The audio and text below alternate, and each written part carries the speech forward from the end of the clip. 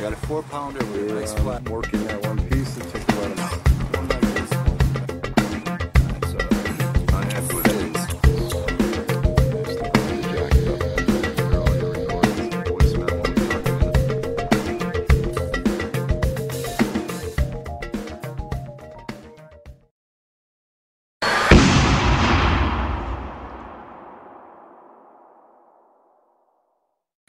Alright guys, welcome to another poor man's product review.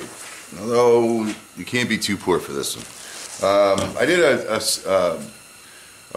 don't know, a video of some sort, I don't know what format it was a while back, where I took walnut hulls and turned it into a blackening agent, cold blackening agent, which works really well, and I've used it several times. I'm quite pleased with it. But there are a few commercial products out there that do the same thing. I apologize for this bottle, it's in rough shape, but we're going to look at some Sur Fin EZ Black 70. Alright, and they make several different products. So surfin.com or search for them, you'll find them. This is EZ Black 70, and its purpose is to darken or blacken steel.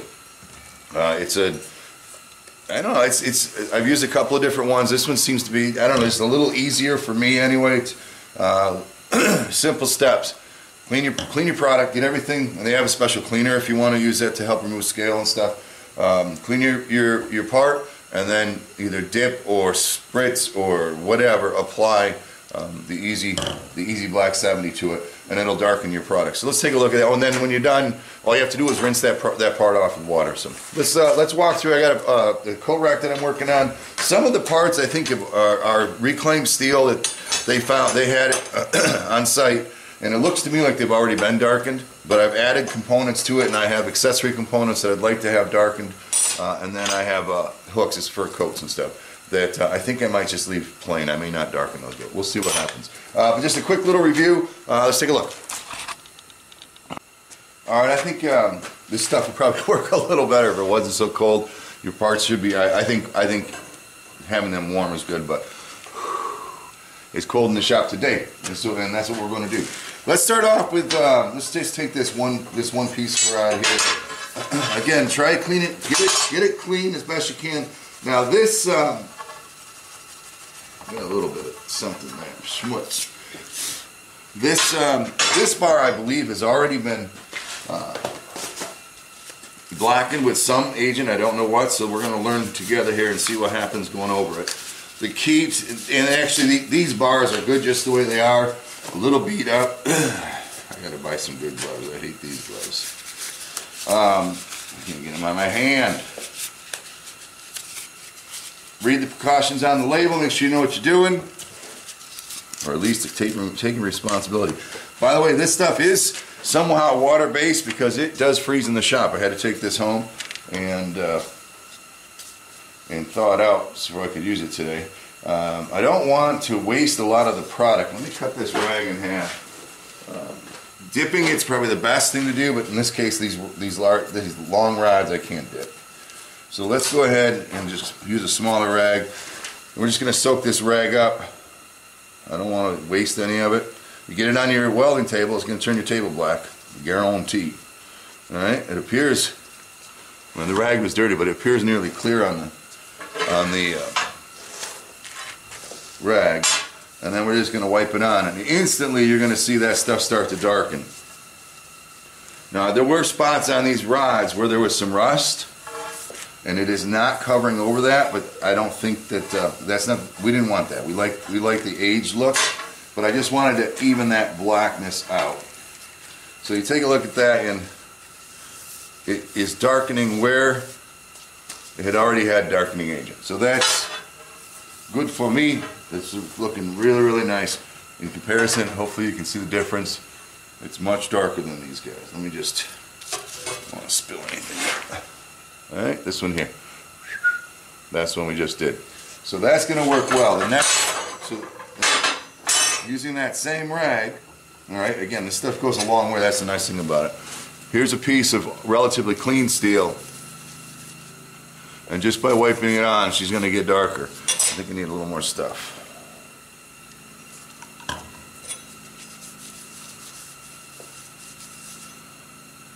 All right, they say let it sit for 60 seconds.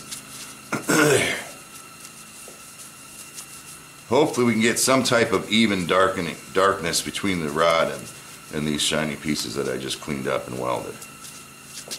So we'll let that sit and see if it gets less darker. We'll try another one here. We'll try this rod here.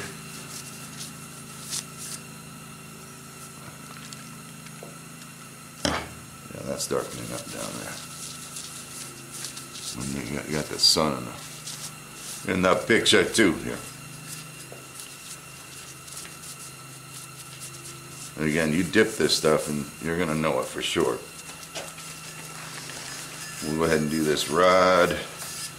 And we might end up putting a couple of coats on this just to get the darkness that I want.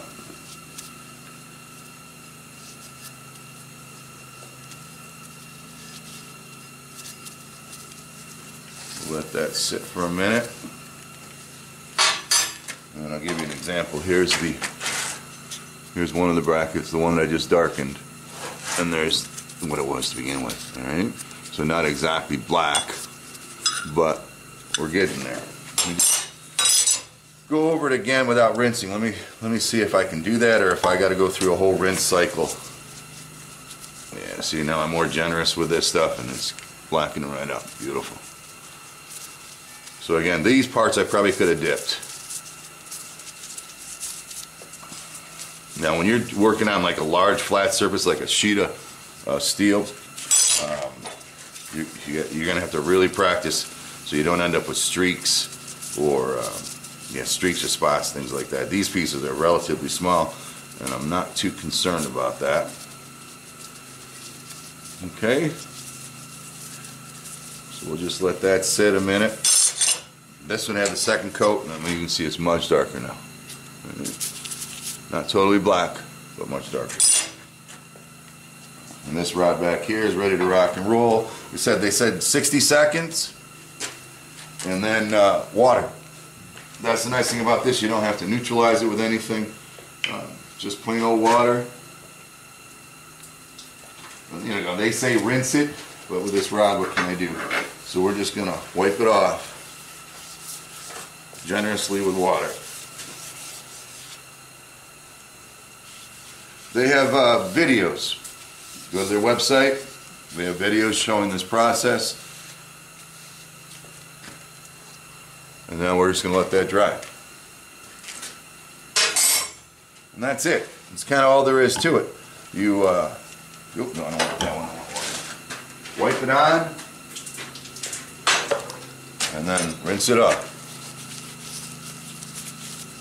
And I think you can go back. Obviously, I'll put a second heavier coat on this, and it worked well. And you can just keep going on there until you get the darkness that you want. And then from there, you would seal it, right? It's not a protective coating, I don't believe. So from there, you would go ahead and seal it. Poly, after everything's dry, poly or clear coat or whatever it is that you normally use. Simple, simple, and you get a nice, beautiful dark steel. Alright, and just to give you another example, and a few seconds ago this was this. Alright, good. Alright, I'll finish this up. Hope you enjoyed it. Poor man's product review. Again, find it online. Bottles of these are darn near, a gallon jug of this is like $100. This little sample bottle I think was $13 or $14. Easily do what I have there, that's for sure. A little bit goes a long way. Keep the rag and just do, or the paintbrush or the spritz bottle, whatever you use. You can cover a lot of material with this liquid. It's very thin. So I like it. I use it when I'm not using my walnut stuff. The only reason I didn't use my walnut stuff today, just so you know, is that the walnut doesn't like to darken clean steel. Stuff that's been, brought up to a shine. Over scale, over rust, that walnut darkening agent works beautifully, but over something that's clean steel, it just doesn't have the same effect on it. That's why I use Sur Fin EZ Black. Get it at your local online store. Yeah, get it at Sur Fin. Hope you enjoyed it. Thanks. Take care.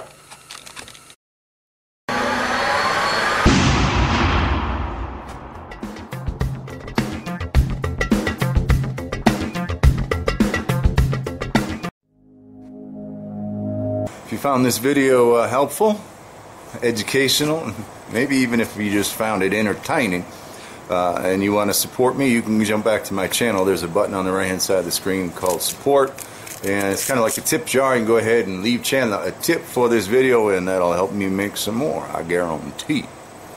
Thanks for your support as always.